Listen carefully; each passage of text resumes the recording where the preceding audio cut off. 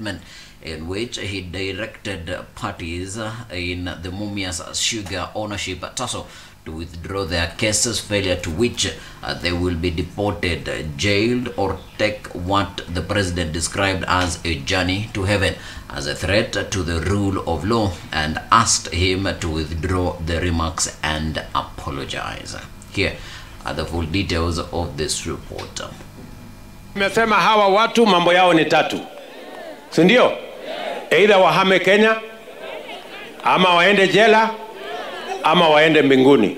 The demand that we want to make on the president is to not only withdraw and apologize for those very, very unfortunate remarks, but also to allow the due process of law to take its course to its logical conclusion. We implore on religious leaders and all Kenyans of goodwill to come out and condemn the attempts to return our country to the dark ages and to depart from the rule of law. What we are concerned about is that he has done an absolute 360 turn.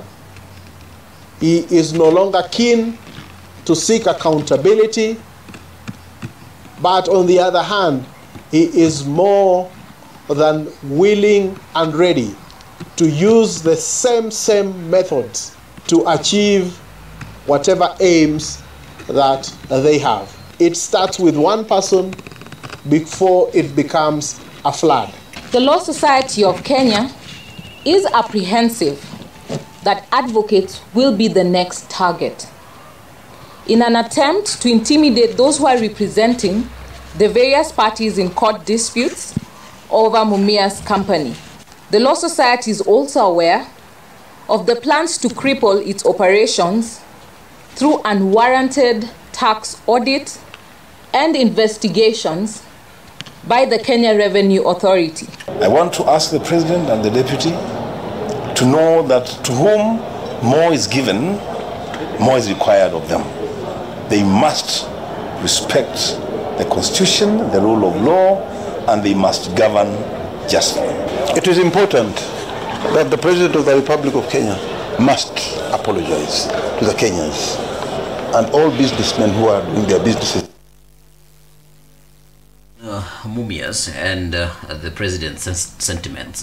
What exactly are the legal battles over billions owed to creditors? Now, these are the full details. Now, claims filed by creditors against the insolvent Mumias Sugar Company are at a center of a storm that has roped in, among others, President William Ruto. Now, a review of court documents reveals an intricate web of petitioners, money in billions of shillings, and shadows of powerful opposing forces resolving around rival business interests. Now, the affidavit sworn by former Treasury Principal Secretary Dr. Julius Monzi Amwea in 2022 chronicles the company's changing fortunes from its first incorporation in June 1977 and privatization in 2001, with the government through the Exchequer retaining 20% ownership of ceding 75.43% to individuals, while institutions got 4.57% ownership of the then lucrative company. Now, things, however, started going wrong for the sugar mill in the financial year 2012-2013, when it started recording net losses before collapsing by the end of 2018, having incurred losses amounting to Kenyan shillings 39.44 billion. Now, as of June 2018, the company's borrowings, principal, loans, and interests from in and out of government stood at 12.59 billion. Now, in the same affidavit, the former PS said that back then, Mumias owed Propaco Kenyan shillings 1.9 billion secured using the electricity generation plant. Now, the court document also showed that the miller owed EcoBank Kenya shillings 2.8 billion, while the government through the Kenya Sugar Board Commodity Fund and the National Treasury was owed a collective of 4.81 billion, which was unsecured with no loan agreement executed. Now, loans procured from KCB, CBA, Barclays and Stanbic Bank were secured with Mumia's prime agriculture land. Now, Mumias went into a court-ordered insolvency in 2019, but all creditors agreed to give the administration a chance before resorting to liquidation to recover their monies. Now, the first administrator, Ponapipali Vankata Raman Rao, is accused by one creditor, advocate Jacqueline Kimeto, who is owed close to shillings 77 million by the sugar company, of failing to meet the creditors as agreed. He was removed in April last year for, amongst other things, gross incompetence and corruption. In the same year, another administrator, Kareta Marima, was appointed but was frustrated from assuming the duties that included meeting creditors, undertaking proof of debt and filing a report with the insolvency court. Kimeto is in a sworn affidavit claims that the process of getting the debts cleared by the company have been repeatedly frustrated. Now, Kimeto also claims that KCB Bank and the first administrator Rao had not only acted as the only creditors owed money by the sinking company, but have also engaged in tactics to abuse the legal process by misleading the court into issuing all manner of overlapping rules by pleading inconsistent positions and tinkering with the administration of justice through corruption of court processes. She also states that Mumias was improperly handed over to Sarai Group with the review of grabbing 15,000 hectares of land known as the Nucleus. She further states that the company's assets have been left exposed to grabbing due to the absence of an administrator. In her affidavit, Kimeto accused Sarai Group of systematically stripping assets from the company, the latest being a wheel loader that was carted away from Mumia Sugar and is currently being used at Sarai's premises to load timber logs. She claims that law enforcement officers have failed to act on some reports despite the incidents being brought to their attention. Other reports have also been made to the police in Mumias of property that has been stolen, including computers, water system pipes from residential houses and industrial gas cylinders. She also accused Sarai of moving machinery, mortar and other equipment from Mumias and cannibalizing the sugar company at the expense of those who are owed the money. While the court tussles continue, the government, with its 20% stake in the company, is once again promising to inject life into the troubled mill by writing off debts and acquiring new machines. This won't be the first time the government, under different administrations, has attempted to bail out Mumias, which is now under the management of Ugandan-based Sarai Group. The company's owner, Tycoon Sajbit Singh Rai, is entangled in a legal tussle with his billionaire brother Janswant Rai, who owns West Kenya Sugar, over the 20 years lease granted to Sarai and the manner in which Mumia Sugar was handed to him. Now, that is exactly what is bedeviling the then famous sugar producer Mumia's Sugar. And away from Mumias to other news that are making headlines in the country. President Ruto says all is set for the new term. Now, President William Ruto used his tour of Western Kenya to outline strides his administration has made to streamline the education sector, citing changes that have been made to the competency-based curriculum. The president further stated that, in line with his campaign promise to hire more teachers to ensure quality, the Education Ministry had hired 55,000 teachers and facilitated the promotion of others. Here are the full details while the president is in Western Kenya. Niliwaeleza kabla ya uchaguzi ya kwamba hii CBC tutaikalia mpaka tuinyoroshe.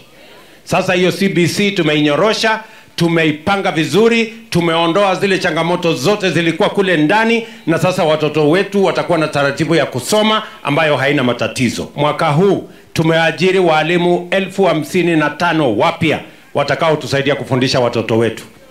The largest employment of teachers in Kenyan history.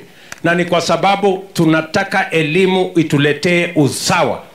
Nilisema hao walimu ni watu wazuri. Promotion ya walimu haijafanyika miaka 13. Nimewapatia pesa shilingi bilioni 1 kuhakikisha kwamba walimu karibu 30,000 wamepata promotion. Zamani walimu walikuwa wanakuwa employed 5,000 per year. Huu kwa mwaka moja ameajiri walimu 55,000. Alafu jana amepea 51,000 promotion. Alafu jana pia simulisikia walimu wakinung'unika, pesa yetu imeenda. Mlisikia? Jana wamechapwa kitu 7-10%.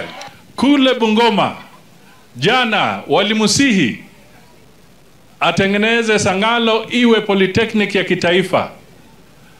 Pia watu wakauliza mambo mengi. Mheshimiwa Rais, sasa mimi sifichi siri kwa sababu umeamua, uamuzi umetoka. Mimi nataka niambie watu wa sehemu hii, President kupitia kwa kikao chake, sasa Sangalo ni polytechnic ya kitaifa ambayo imeingia. Leo katika baraza la mawaziri ambayo tumetoka saa hizi, tumekubaliana ya kwamba tutatoa ardhi ya serikali kuzalisha mbegu ya mahindi zaidi. Kwa sababu wakulima wetu wamejitokeza kulima na sisi kama serikali tutawashika mkono. Yeye ndio alikuwa waziri wa kwanza wa agriculture kupeana mbolea kwa watu bila malipo hapa Bunyore. So nasema pongezi. Tumekubaliana pia ya kwamba tutatoa pesa bilioni 4 ya kuhakikisha kwamba bei ya chakula ya mkulima isirudi chini kuliko kiasi fulani, ndio to balance interest ya consumers na interest ya producers, ili tuhakikisha kwamba we manage the market infrastructure for the benefit of consumers and producers. Tumekubaliana jameni? Hiyo ndio mpango tuko naye, na tunataka tuwashirikishe na tunataka tufanye kazi hiyo kwa pamoja. Ako Vihiga, kesho ako Kakamega, kuhakikisha Western Region haiachwi nyuma kwa maendeleo. Mambo ya barabara, mambo ya maji, mambo ya elimu, mambo ya kila kitu. Ile tu tunawaomba wananchi ni tusimame pamoja kama kitu kimoja. Kwa heshima ya Joe Kadenge, tumeingia pale Gisambai Primary School. Huko ndio Joe Kadenge alisomea. Huko ndio mazishi ya Joe Kadenge ilifanyika, na tunaanzisha pale academy ya sports ya kwanza katika hiyo shule. Na tumeamua kuita Joe Kadenge Memorial Academy.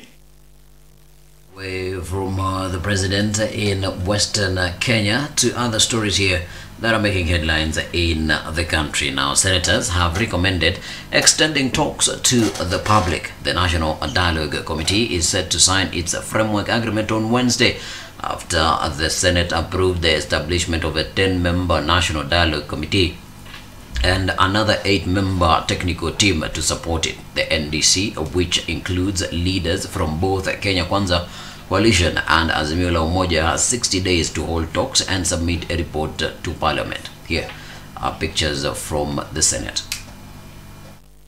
As of that opinion, say aye. Aye. That the National Dialogue Committee shall formulate and adopt a framework agreement to guide the bipartisan talks. That the National Dialogue Committee shall report to the leadership of Kenya Kwanza and Azimio coalitions within 60 days and thereafter submit its report to Parliament. The issues are framed. The agenda we have now is not that of Kenya Kwanza or Azimio. We've also received the consolidated issues as proposed by the technical teams. They have clustered them in various titles. Will as many as of that opinion say aye? Aye. Will as many as of the contrary opinion say nay? The ayes have it. Now to wild coin probe. Details of 350,000 Kenyans in wild coin database. Now the National Assembly ad hoc committee inquiring into the wild coin project has been told that the data collected from Kenyans is stored in servers based in Amazon in the United States. Here are the full details. So on their side was WorldCoin or their agencies providing a robust consent form or terms and conditions to which Kenyans agreed to whatever it is that they were going to use the data with. Just they have told us they don't investigate, they don't collect intelligence and the rest. This committee is made up of the PS Interior. This committee is made up of the DCI, the NIS. So what else are we going to ask the DCI which they cannot tell us? So, Chair, unless they tell us they're not prepared. It's already an investigation which is going on. Are you telling us that the DCI, the NIS, and you people, you have not assisted with this equipment? They have not been confiscated even in the process of investigation. Data protection in this country, you are not allowed to export that data to an external storage device. We've already seen that the data was put to Amazon. We don't know what was put there. How was it put there? How can we access it? And that I combine with the question of can the government be able to... Head away from WorldCoin and now to another story here. Cabinet approves scrapping NHIF to be replaced by 3 new funds. Now the cabinet has repealed the National Health Insurance Fund and replaced it with 3 separate funds, that is the Primary Healthcare Fund, Social Health Insurance Fund, and the Emergency, Chronic and Critical Illness Fund in its bid to accelerate universal health coverage. Now, State House spokesperson Hussein Mohammed explained that the 3 funds result from the reorganization of the shillings 550 billion that constitutes the total health expenditure. He, however, noted that the primary care fund will be funded by the exchequer. At the same time, the cabinet resolved to set maize prices to cushion the farmers from South Rift, Nyanza, Central, Eastern and Coast regions, farmers from suffering losses from the expected bumper harvest in their regions. Now, a dispatch from the inaugural cabinet meeting outside Nairobi at the Kakamega State Lodge says an agreement has been made to set a fair price for the produce. Additionally, the government will cushion farmers from post-harvest losses by providing them with mobile dryers as it works on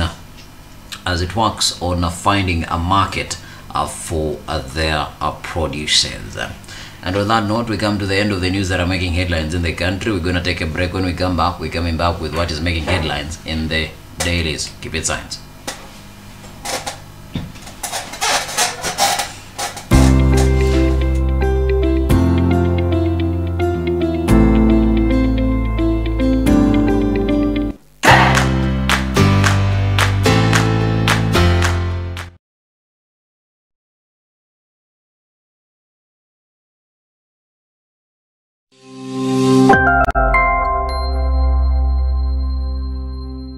My name is Luke Kizito Ojambo Muleka. I am the founder and managing director of Science Media Kenya Limited. Science Media has 2 products. One is a sign language television station, Science TV, and a sign language interpreter's mobile application, Assistol.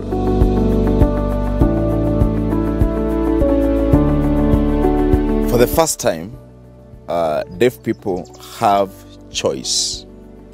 For the first time, deaf people are going to experience real inclusion, because now, being this marginal, the minority population in the major population, it was easy for them to be left out in the society.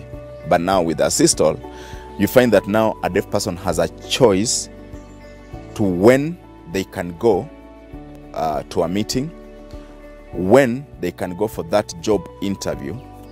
A deaf person now has a choice on when to go to hospital, simply because they can access these interpretation services now on their fingertips.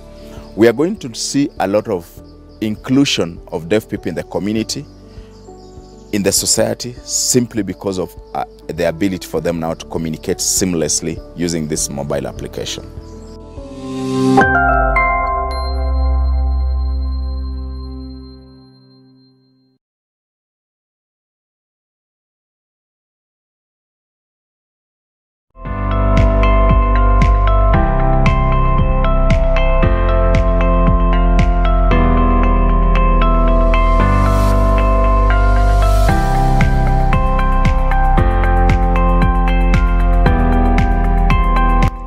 As a professional or a corporate entity, download the app from the Google Play Store or App Store and proceed to register as a corporate entity from the drop-down menu.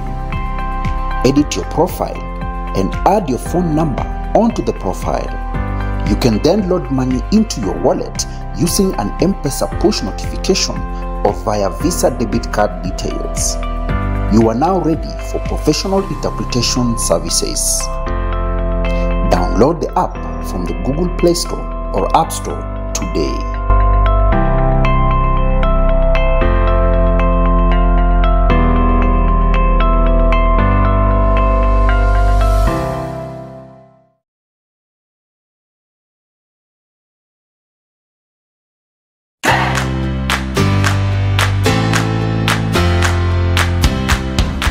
Coastal Region is watching Science TV.